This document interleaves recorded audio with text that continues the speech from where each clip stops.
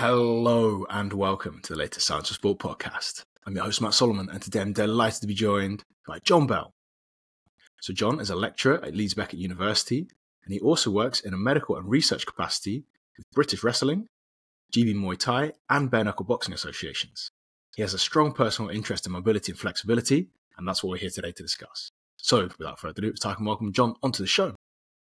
Welcome to the Science of Sport podcast. It's a pleasure to have you here. Thank you, Matt. It's a pleasure to be here. Thank you very much for joining us. So can you give us a quick introduction as to who you are and what you've been up to until now? Yep. So I'll start, how far should we go back? I'll start post-school. So I left school. I didn't go a lot. Joined the military. Did a lot of medical work within the military. Saved a bit of money from Afghanistan. And what I did, why I would say that's relevant is I slowly did my qualifications. So I went level 1, level 2, level 3 and worked my way up, which I believe in that mini course that I've done gives me a slightly broader insight of kind of pitching it at different levels. That is mobility and flexibility. Then I went to university.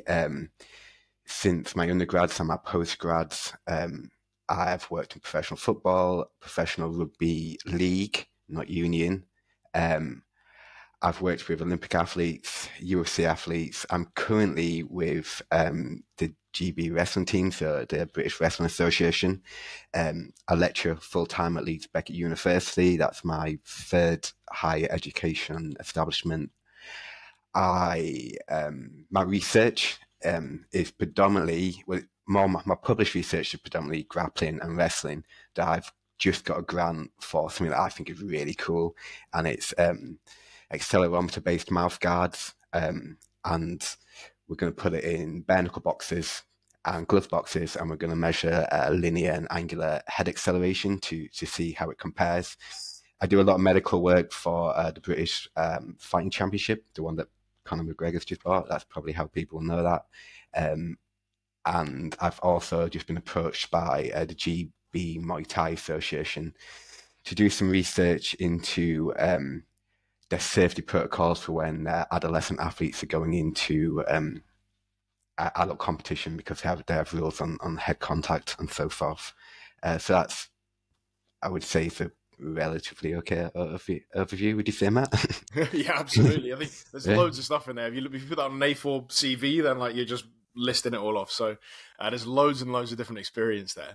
And you mentioned mobility and flexibility, right? So you've done a mini course on that, and hopefully we can link that later in the show notes. But before we get into how to train those different physical aspects and go through all of the different possibilities there, what's the difference between mobility and flexibility? Okay, so this is something that I'm guilty of, just using them interchangeably. But if you were to go for textbook, flexibility is the range that a joint can do passively, so no contraction involved. So you would see this quite a lot in yoga, or simply if you put your leg up onto the chair or the sofa to cause a stretch. It's predominantly gravity there that is holding the leg in place and the external object, where mobility involves a contraction. So it's your available range in a joint that you can move yourself by contracting your arm.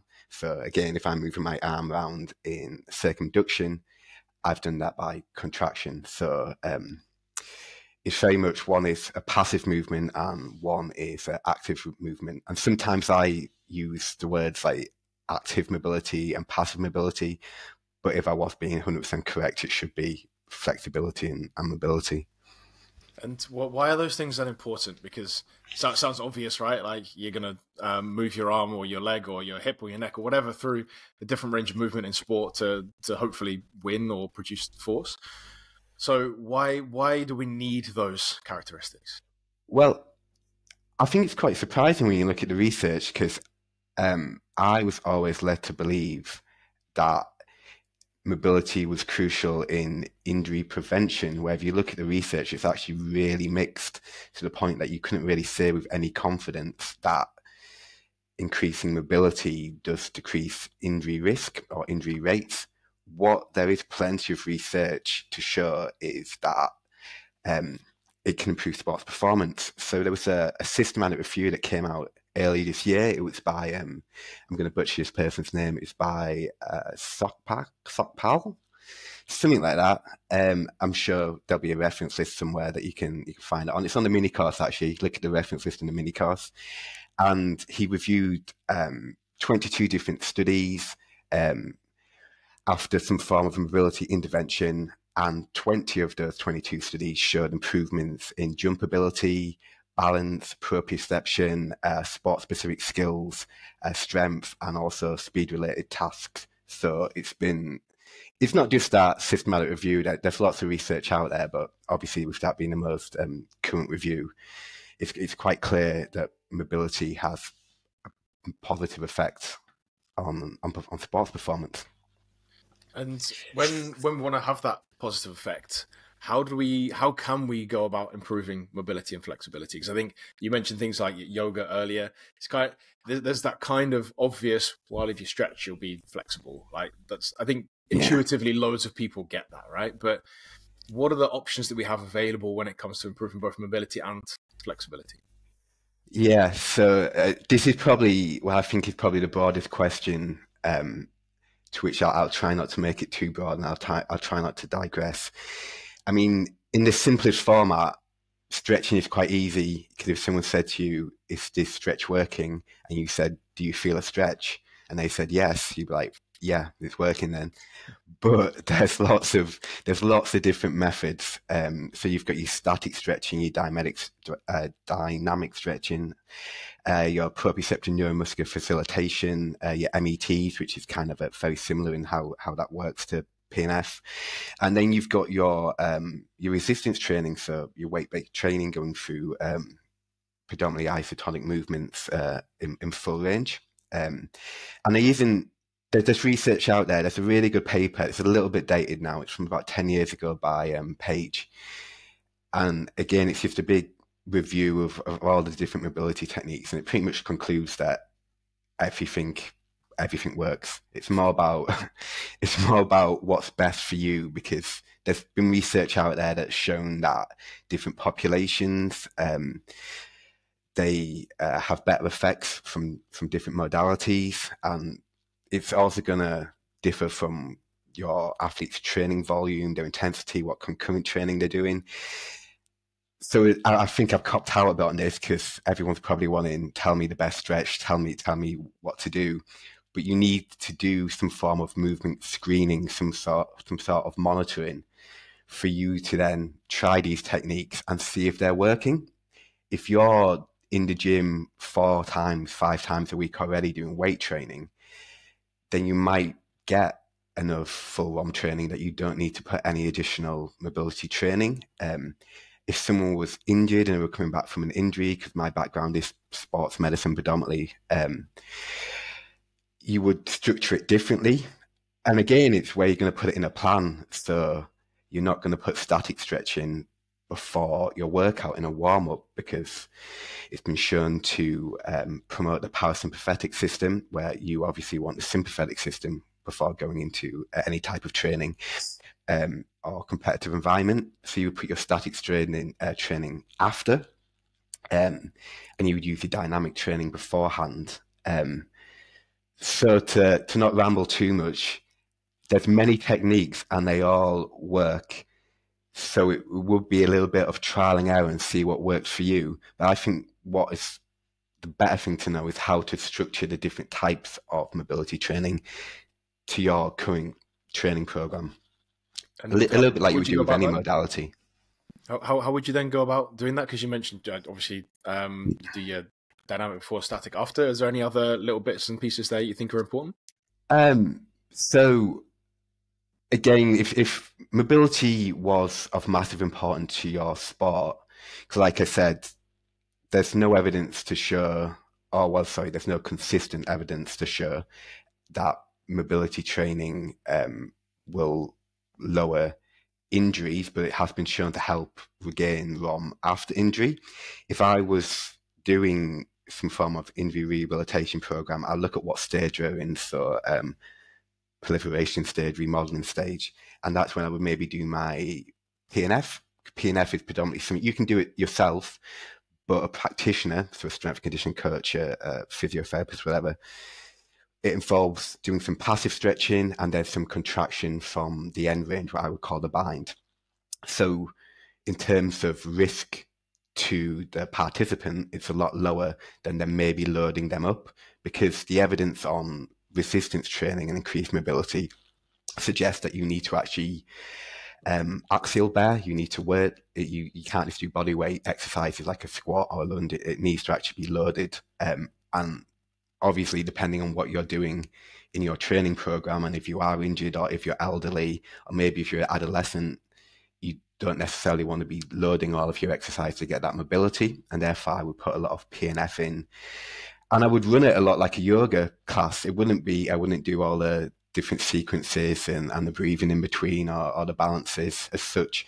But you'd maybe do a lower body session. You start at the feet, so the Achilles, and you'd work your way up. Try to make it flow, try to have a laugh with the team or with your client. It can be a little bit boring. So again, trying to make it as entertaining as you possibly can. And again, I guess I'd be best be able to explain it by doing a case study, but we'll probably move towards that in the end. And I'll kind of give you an example and what I would do when presented with a certain problem. It's a little bit like an injury. Till you figured out what that injury is by a proper assessment, everything else is just kind of guesswork and you're just presuming. But as soon as you figured out what it is, that's when you can be like, right, this is what I'm going to do now. But before we get onto a case study, I want to get into some physiology as well. So obviously you want to improve flexibility, mobility. There are different options. We've gone through that. But what happens when you increase either flexibility or mobility? What is it? Is it muscles being able to stretch more? Is it tendons, ligaments? Is it what's going on there? So this is something that I really like. A lot of my work and postgrads are in biomechanics, specifically impact biomechanics, and it follows a similar model to an extent because it's you're causing some form of deformity to a tissue like you would with an injury, but only we're doing this deliberately. And I really I really enjoy talking about this, so you probably have to stop me. And there's a little bit of in the mini course as well, to which I catch myself on. So basically, you can split it down into some different cycles or some relationships. So you have your stress strain cycle. Again, if you were to Google that, it will come straight up, and it pretty much splits. Obviously, the length of a tissue, how much you're gonna stress it, to the regions that you can go to before causing a lasting change. So you have a toe region, and that would be just taking a muscle back to its normal relaxed, so not to its relaxed, to its resting length is what I meant to say there. And then we have our elastic and we have our plastic regions, and then we have our failure regions. If we go so far along, we will cause a deformity to that tissue, so micro tears, which is what we're trying to do. And therefore, we've created a lasting change to that muscle. So we've created some passive mobility. And there's other things you can look at that model for, kind of the stress relaxation effect. You can look at it for dynamic stretching, where we look at things like hysteresis and how you can, by suddenly spiking up on that cycle and suddenly lowering yourself in that cycle from a fast movement, like a dynamic movement, rather than a slow static stretch, you lose less energy with a muscle, so therefore it's better for continuing force production. I promise the mini course explains this better, but you also have the length tension cycle. Again, this is going to be a very vague overview of it. You have your silent filament theory, and then you have your myosin and your actin. Your actin goes over your myosin heads, and you've got a contraction. The length tension relationship shows you at what would be the ideal point would you want the length of that muscle for an optimal contraction, so for force production.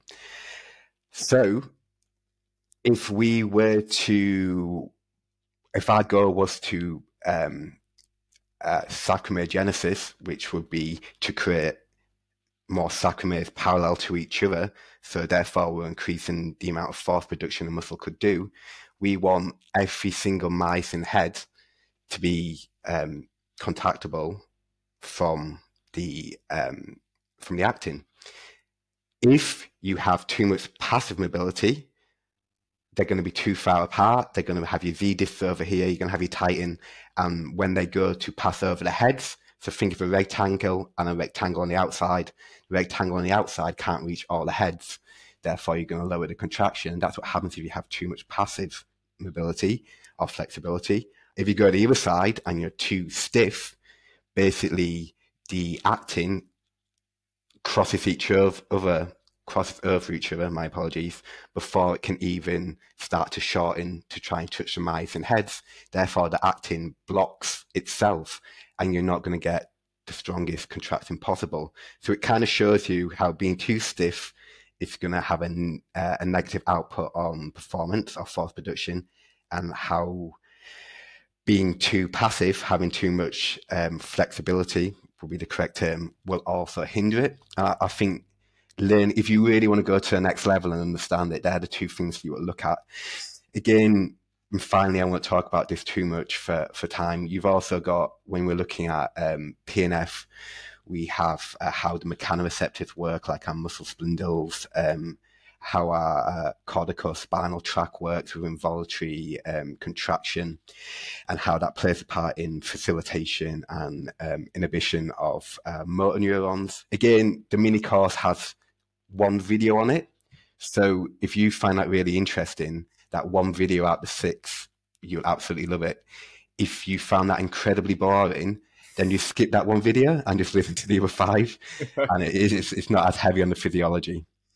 And I'm rudely interrupting to make sure you're up to date and aware of the Science of Sport Coach Academy. The Coach Academy is an overgrowing library of sports science courses which are broken down into bite-sized chunks.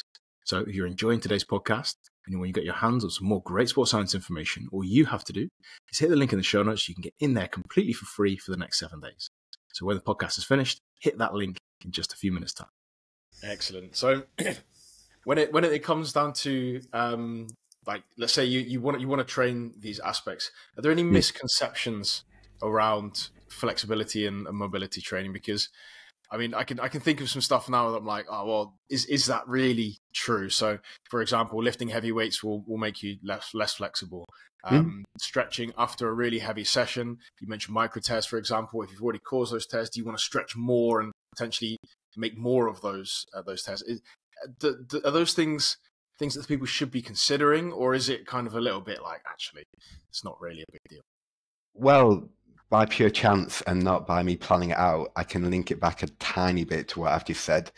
So I would say that with that stereotype that weightlifting will make you stiff, I think people are kind of referring to the point on the length tension cycle where you've become so stiff that it's actually affecting force production. And that is very, very, very rarely the case when it comes to weightlifting. In fact, the research that we do have, which is quite a lot, again, we've got some recent systematic reviews, and two pretty recent systematic reviews, one from 2003 and one from 2001 by Alonso et al., that shows that weight training, predominantly full ROM weight training with, again, the use of a weight, so an external load, actually can increase joint mobility just as much as any other training method. So again, if you're short of time and you can only get in for weight training sessions, then make sure you plan some exercises that go through full ROM, and you should see many benefits in mobility as well. And I think that's probably the biggest misconception, like you mentioned. Stretching afterwards, if you go back to the stress strain cycle, to what extent are you stretching to? I would say stretching after exercise is to try and return the muscle to the length that it was before exercising. And the main reason I would use like static passive stretching is because, again, you're trying to lower someone out of a sympathetic state, high adrenaline state of competing or training, and you're trying to lower that down because, as we know from, again, research, being in a a sympathetic high adrenaline state for a long period of time increases the chances of overtraining, or at least speeds it up. So the goal there for me is just simply calm the athlete down, calm the nerves down, and return the muscles to their resting length, so kind of to the toe region on the stress strain cycle, rather than trying to cause micro tears by pushing beyond a certain bind point. Absolutely excellent. And obviously we wanted to finish off with a case study as well. And you alluded to it earlier that you can talk us through some stuff in some more detail. So when you're going to go through a flexibility and mobility session, what does that look like? So someone comes in the door, what are you doing? Okay, so what I did, I delayed answering your question by a few more questions, didn't I? And I set myself up for this to be a really good answer. So I've delayed it to put more pressure on here. So I'll use myself as a case study. In the mini course I use examples of athletes from rugby league, from wrestling, and things that I've done in my professional career. So again, I should have started with this. This is the best way to start anything. You give like a sob story, like an X Factor sob story. If everyone remembers X Factor, everyone used to have a problem before singing. So when I left the military, I suffered really badly from post-traumatic stress, and I couldn't really train at a gym. I struggled to leave the house actually for a while. And I got really into calisthenics because I could do it in my garden, and I got really into mobility, and this is where my passion came from. This would have been a really good opener, wouldn't it? But I've left it till question 6. Yeah, could have gone with that, and you'd have everyone yeah, I've already lost everyone. They won't even hear this story. And I got really into it, and that's when I was at university, and I was studying, and I was adding all this science to what was my enthusiasm. And as you can see in the mini course, I can do like Jean-Claude Van Damme splits on chairs and stuff, like more mobility than I ever need, really. And so what I would do is I would merge all these different mobility techniques together. And I'm going to give you an example of one session that I did. So my goal was to be as mobile as possible. So if you think calisthenics, the closest thing you can relate it to is gymnastics, really.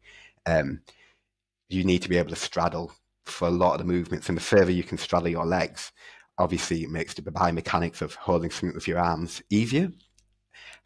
So what I would do, I would sit down and I would merge PRI and RI techniques. And these, they're a lot like proprioceptive neuromuscular facilitation, where all you're doing is you're trying to trick the body. So a little bit when I talked about mechanoreceptors, and don't worry, I'm not going to go back in and start talking about the physiology again.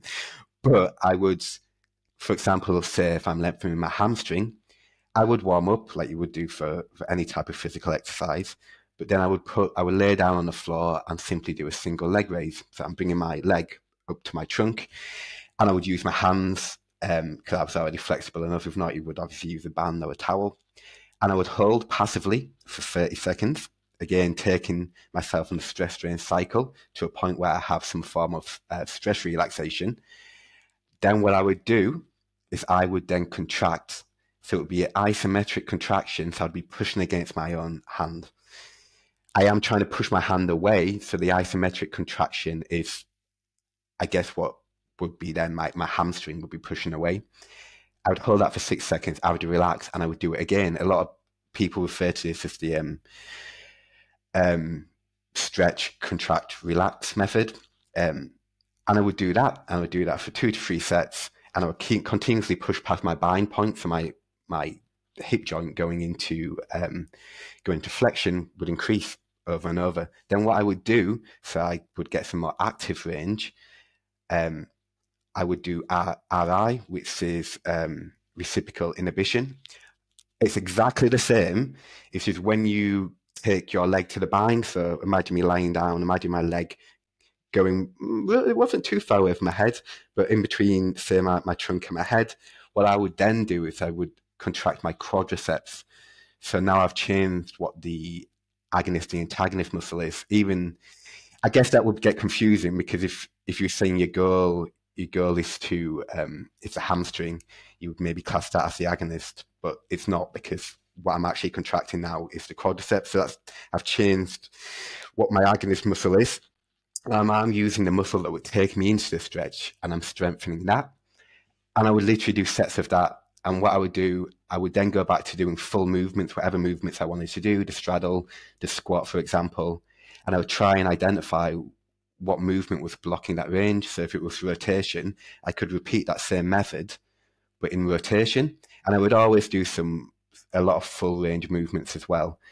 But my actual dedicated mobility part was purely what you would call MET, so post-isometric relaxation and reciprocal inhibition.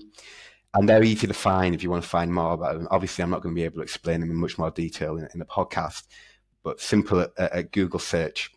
And again, there'll be plenty of videos out there too for you to watch. And that's what I would use. Nowadays, I don't really do it. I use a lot of eccentric training again because it's probably the easiest way to use or to create sarcomegenesis and therefore strengthen the muscle while also increasing the distance. Not the distance, the length. And that just have a lot of research behind it. So with sport, I do use that more. However, I do like to merge things up, and it all depends on your mood, if you're in the gym, if you're at home. So again, I'm refusing to come to a singular conclusion. I'm refusing to give you a direct answer. I'm just saying everything works. Find out what's best for you. Make sure that you are taking measurements to see if it's working. Exactly the same with strength. You're going to test your bench. You're going to test your squat. Exactly the same with power. Maybe you've got an app like My Jump and you're testing your power, your velocity output. Same with mobility. And on that mini course, I do go through different ways that you can actually see if it's improving. A few easy tests that you can do in a wall, how to use a goniometer, and things like that. Absolutely excellent, super interesting. So, Jon, massive thanks for your time and effort today. It's been a pleasure talking. Where can people find a little bit more about you and what you're up to?